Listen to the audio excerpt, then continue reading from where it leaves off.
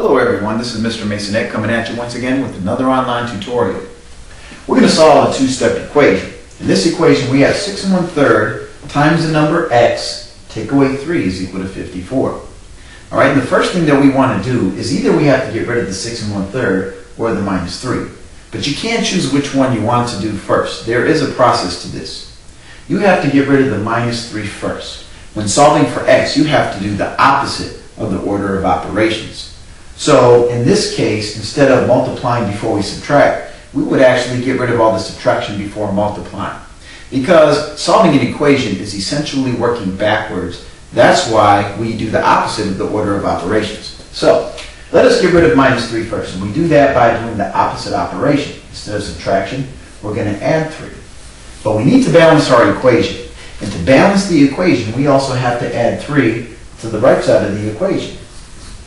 After you balance your equation, take the equal sign and drop it straight down, because we have to clearly distinguish between the left side of the equation and the right side of the equation. Now, opposite integers cancel out to make nothing. And on the left side of the equation, that leaves us with 6 1/3 x. And on this side, we have 54 plus 3, which is 57. Now, the next thing that we have to do is get x by itself by doing the opposite of 6 1/3 times x, which is x divided by 6 1/3. So what you do to one side of the equal sign, you do to the other. So we have to take 57 and divide that by 6 1/3. Now, on the left side of the equation, this cancels out just to make 1. So on the left, we just have 1x. And remember, we must bring down our equal sign.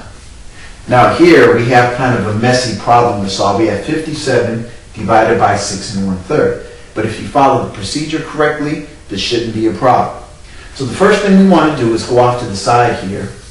And we're going to take our numerator of 57 and we're going to divide it by the denominator, which is 6 1/3. And of course, you cannot divide a whole number by a mixed number. You have to change them both into fractions.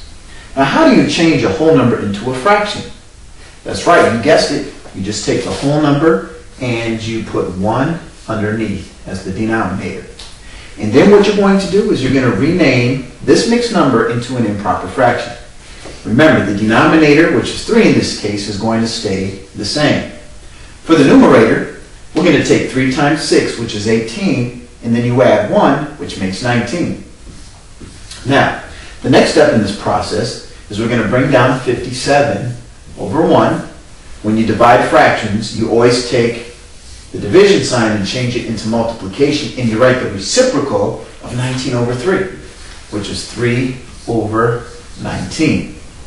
Now, what you do before you go multiplying anything is see if you can reduce anything within the problem.